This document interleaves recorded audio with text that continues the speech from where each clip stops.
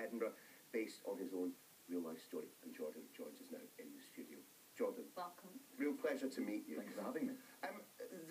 The run at Edinburgh is entitled Son of Dyke, and there will be those whose ears immediately prick up at the mention of that word, because for some it is a loaded term. Explain the title.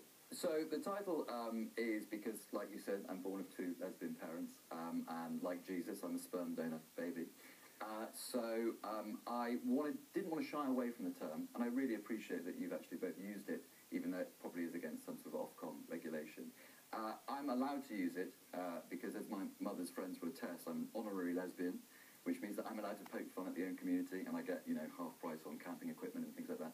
I'm really pleased that you've given it a platform. Actually, that's great to use it, because it has been a horrible term used against us, but in the community we bandy it around, like a definite article. So tell us the story behind the show.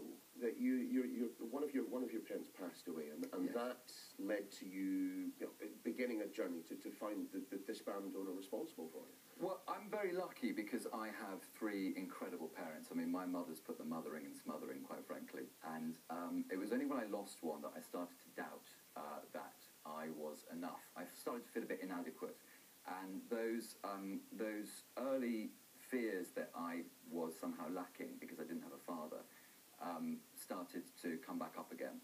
And I applied to meet him, though I always thought that he would be anonymous. But it turned out that he lifted his anonymity, so I actually had the chance to meet him eventually. I also met two of my donor siblings, who are technically called diblings, I believe, and I've met them as well, two girls, two half-sisters, which has been amazing. So what was that like, and has that given you kind of closure, or what you were looking for by managing to get in contact with your biological? It's been an incredibly interesting emotional journey, because it's actually shown me that I was never lacking at all. I was very lucky, like I said, because I already had everything I needed. And when meeting him, he's a really nice guy, and I'm really enjoying getting to know him. Do you think you'll keep that relationship? Yeah, definitely. No, definitely. It just doesn't answer any of those probing existential questions. I now know where my nose comes from, for example, but I don't know anything else. And all it showed me was that I've actually to be incredibly grateful for what I do have in my life. And it's an incredibly important thing, actually, that I want to say with the show, because a lot of people don't know their biological parents, and it doesn't mean that they're lacking in any way. You're created by zygotes, but you're made by people, and we all have people in our lives who love us. The show's off to the Fringe in Edinburgh. Many people will look at the subject matter for this and be surprised that it might prove to be a rich seam of comedic material. Yeah, indeed, rich semen of comedic material. How dare you? It is a comedy.